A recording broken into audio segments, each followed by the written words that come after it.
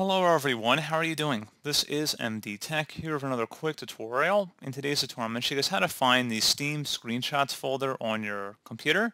So this should hopefully be a pretty straightforward process, and without further ado, let's go ahead and jump right into it.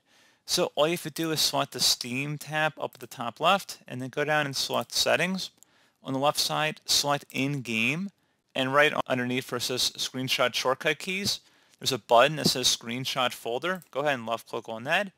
And then you're going to go ahead and just see what it says up here. This is going to be where it's currently saving screenshots to. If you want to change that folder path, you can just go ahead and select a different folder down this list here, perhaps. And then you would select it and select the select folder, and that's how you would change it. So pretty straightforward process, guys. I do hope I was able to help you out, and I do look forward to catching you all in the next tutorial. Goodbye.